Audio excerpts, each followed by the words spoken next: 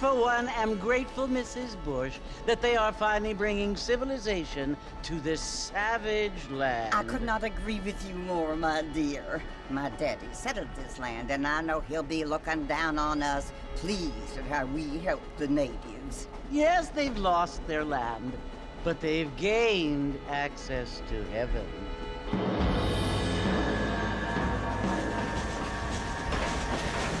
But Father, do you mean unless an innocent receives communion, they're destined to go to hell? It hardly seems fair. What I mean to say, Jenny, is that there is a great deal of difference between an innocent and a savage. I never thought of it that way. Yes, they lived like animals, but they're happier now.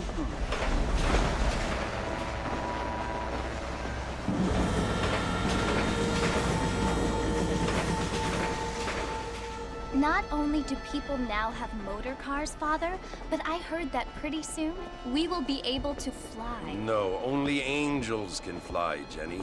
No, apparently people can fly. Didn't you hear? Out in Kansas, a man even got a car to fly. I hardly think so, Jenny.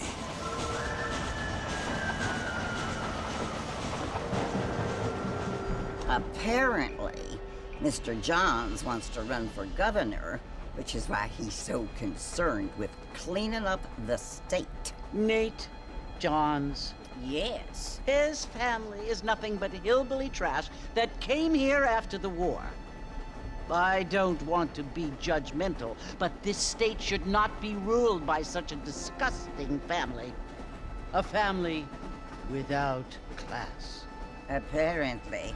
The Johns family have made a lot of money, and he has a lot of friends in politics. Mrs. Bush, money isn't everything. There are many things that money cannot buy. It seems that money can buy voters, though.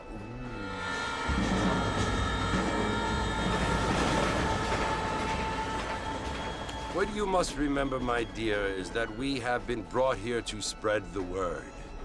And the word and civilization, they are the same thing. They are the gifts. It is the opportunity we have, the chance to live among people who are decent and who do not kill each other, and who let you worship in peace. It's so confusing, Father. Sometimes I find it impossible to make the distinction between a loving act and a hateful one. I mean, they often seem to be the same thing. Yes, Jenny, it is confusing. But you only have to ask me if you need help. Indeed. Well, here we are, Mrs. Bush. Armadillo.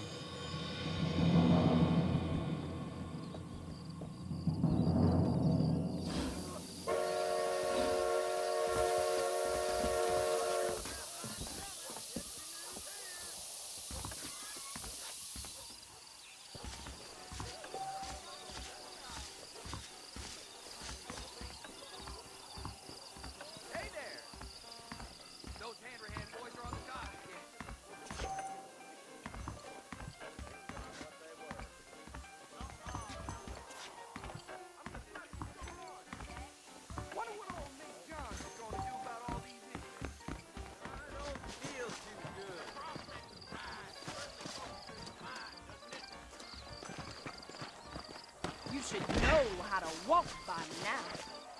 I don't feel too good.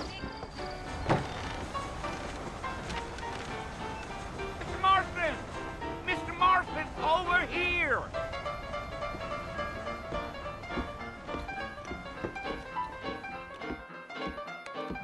You must be John Marston. Sometimes. I'm Jake. Your friends from Blackwater hired me to guide you. They ain't my friends, but pleased to meet you, Jake. I got the horses saddled up and ready out front.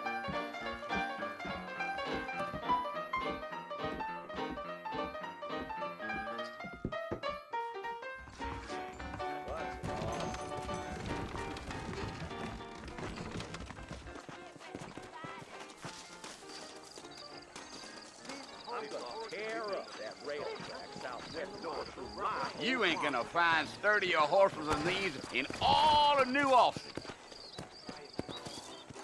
Really? Take it slow on the way out of town. No need to kick up a lot of dust.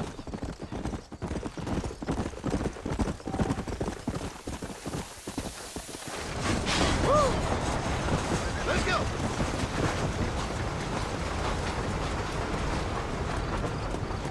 Whoa there. So it's Fort Mercy you want to visit? That's right. Ain't taking nobody up to the fort in a long time. Strange place for a decent fella to want to visit, if you don't mind me saying. Who said I was a decent fella? It's been abandoned for years now. Folks say it was built during the Mexican War. What kinds of soldiers around back then? Why'd they leave? Well, I ain't entirely sure. I heard they had to go up north to fight Indians, or maybe they got tired of being soldiers and went looking for gold. You know how things is. So what are you doing up at the fort? I'm looking for an old friend. Well, like I says, you ain't gonna find many folk around those parts these days. Those you do find are about as sociable as an old serrated back tooth.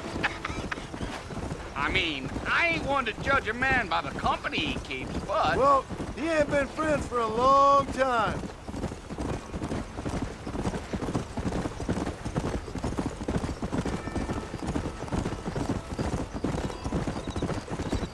Are you planning on spending any time in Armadillo, Mr. Marston? I doubt it. I ain't planning on staying very long. Well, if you're fixing for some female company, you can do a lot worse than Armadillo. Fine as cream gravy they are, not like Thieves Landing. Dang, those girls ain't even fit for a drinking man to hold up with. I'm a married man, I'm afraid. Ain't we all?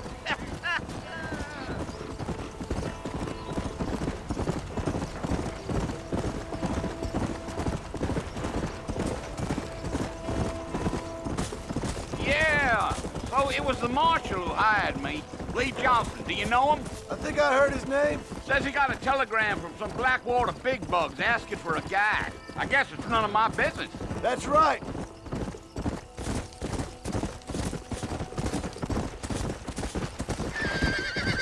Giddy up. You ain't very talkative, are you? Nope. I'm just chewing the dog, mister. It's how I am. I don't mean nothing by it. Trust me. There's things you better off not knowing. Gee up. Come on. I'll tell you, Mr. Marston, those coyotes eat better than I do. Not far now, Mr. Marston. The fort's just over this hill.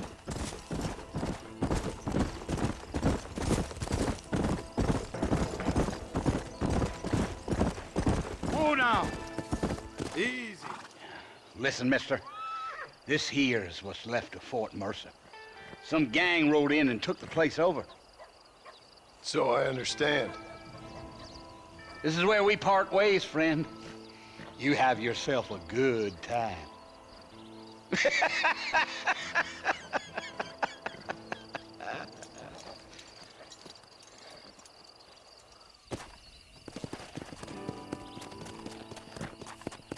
Yeah.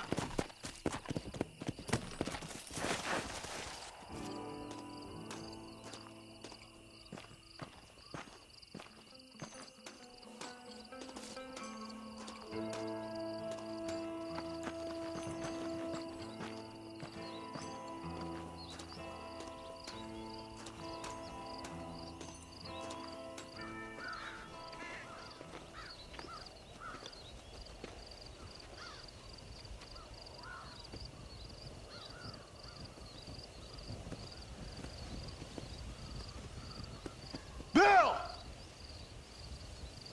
Bill, I've come for you! Bill Williamson! Come out here right now! Go away now, John.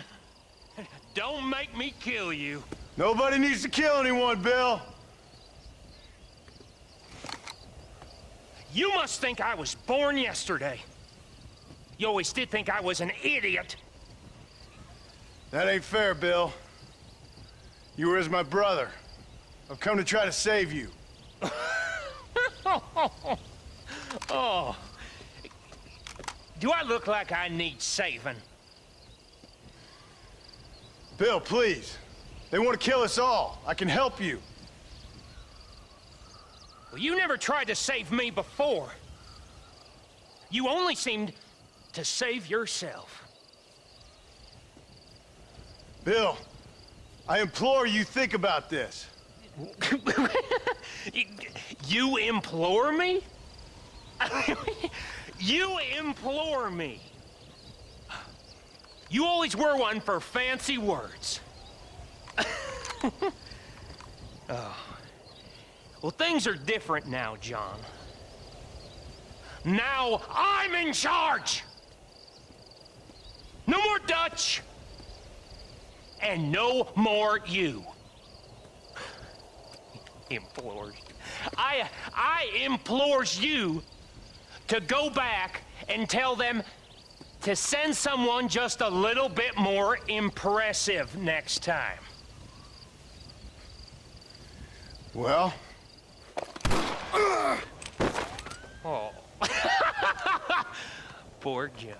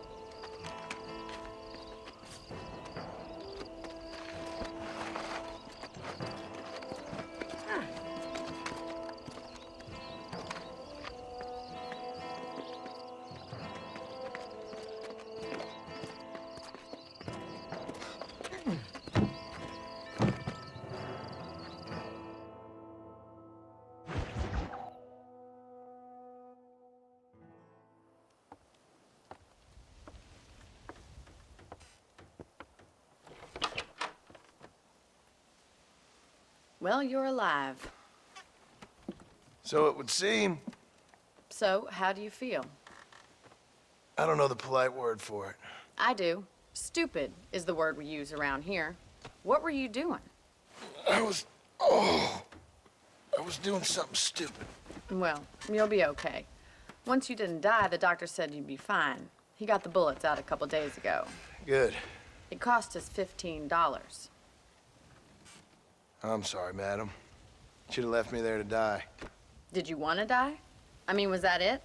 Was that why you went straight out to Fort Mercer and picked a fight with the worst bandit in the county? To die, Mr. Mr. Marston. John Marston. Bonnie McFarland. Miss Bonnie McFarland. Well, you may be right, Miss McFarland. I don't know. Huh. So what were you doing? I was trying to give Mr. Williamson a chance. For old time's sake. You know Bill Williamson? Knew him. Long time ago. Well, what was he like? Dumb.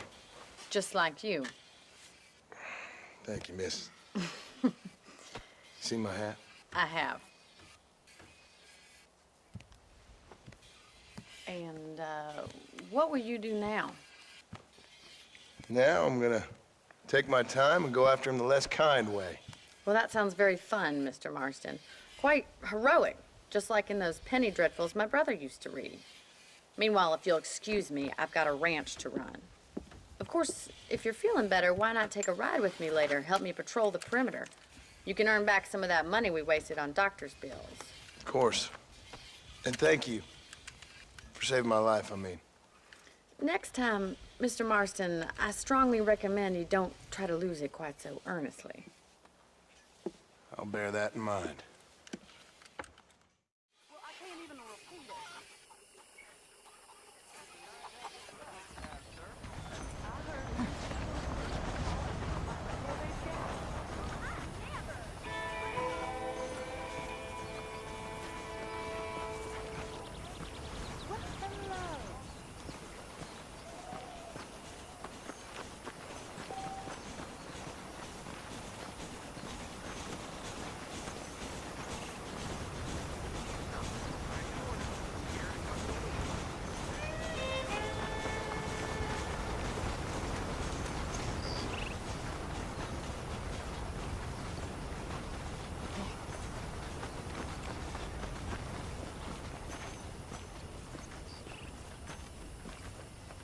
Mr. Marston, back in the land of the living, I see. Figured it's about time I started paying back that $15. Well, no time to waste. The horses are saddled up over here.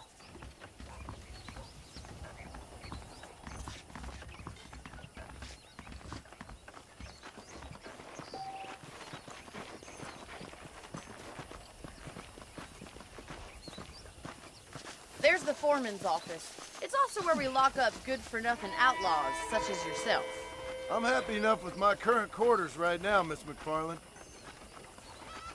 I picked out a fine horse for you. Let's make a tour of the ranch so you can get your bearings. Come on! Slow it up now.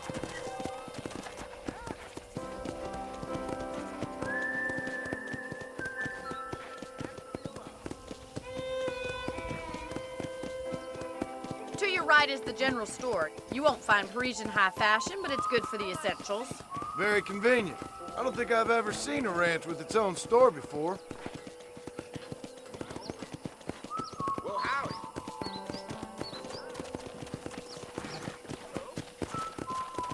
And here's the corral. This one's for the horses. What do you think? I'm no expert, but it certainly looks like a fine corral. I suspect you've stolen more horses than you've broken. Now, where'd you get such an idea? First impressions are hard to erase.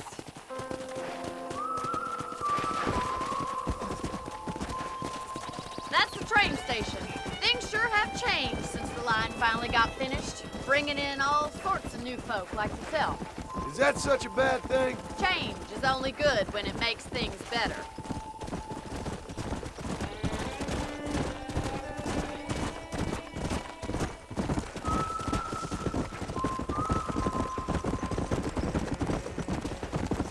That's the barn over there.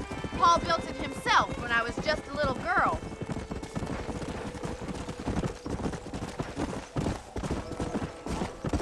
Whoa there. And here we are, back at the house. Let's stop for a while before we head out on patrol. You'll get no complaints from me, Miss McFarland. Hello there.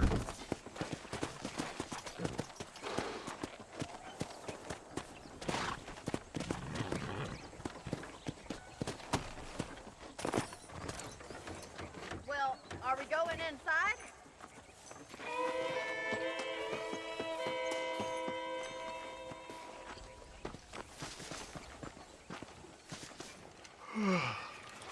How about a cold drink, Mr. Marston? Thank you, ma'am. Getting shot, then riding a horse seems to take it out of you. I could use a rest. Sure. Come on in. I'll show you the house, and then you can sit for a while. Thank you.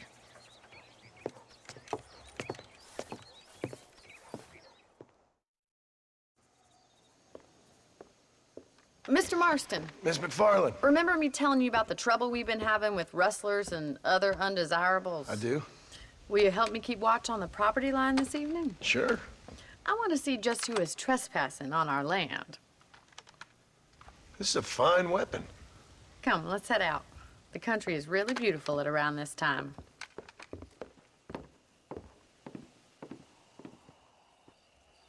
Ready, Mr. Marston? Let's mount up and patrol the ranch.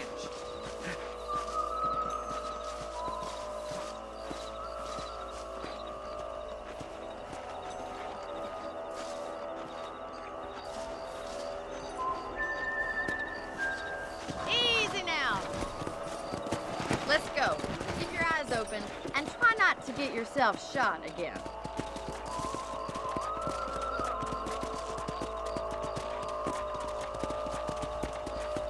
Thank you, Mr. Marston. I feel a lot happier someone's along with me.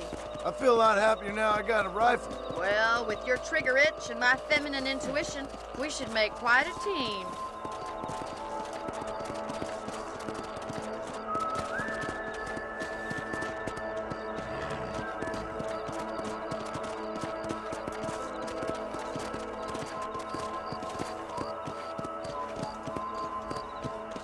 I don't believe it. Those damn rabbits are back. Give me a hand with them, will you? Come on, then. Time to put that bloodlust of yours to good use.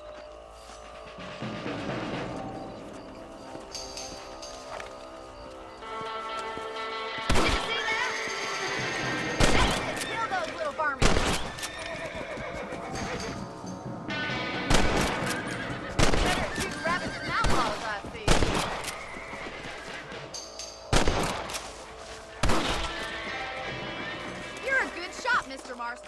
The rabbits didn't stand a chance. Mount back up. We should check out the rest of the ranch.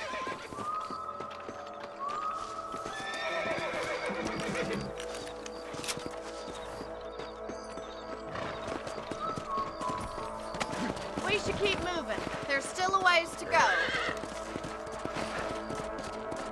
Come on. If it's not the rustlers stealing our cattle, it's the rabbits stealing our crops. It ain't never easy living off the land like this. Maybe you should move to a big city. Become a lady of leisure. Damn coyotes are bad. We can't afford to lose any more livestock. Kill them, Mr. Marston. That's it. Damn coyotes. Quick, we're going after the chickens.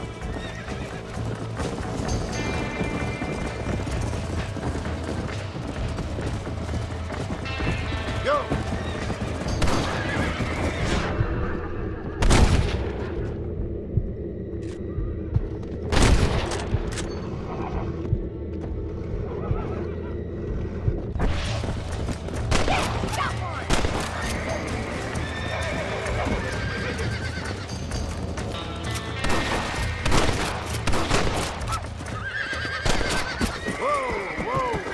Looks like that was the last of the coyotes. Just a shame we had to lose any of the chickens. Come on, I'll show you the way to your room. Easy. Come on. You know, you can actually handle a rifle.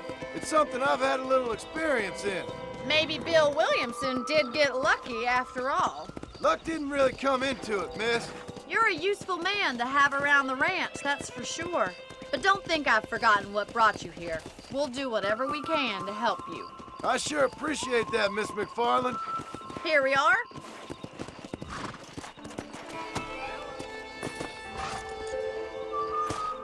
Thank you for your help, Mr. Marston. Makes me kind of happy I saved your life. Get some sleep and I will see you in the morning. Good night, Miss McFarland.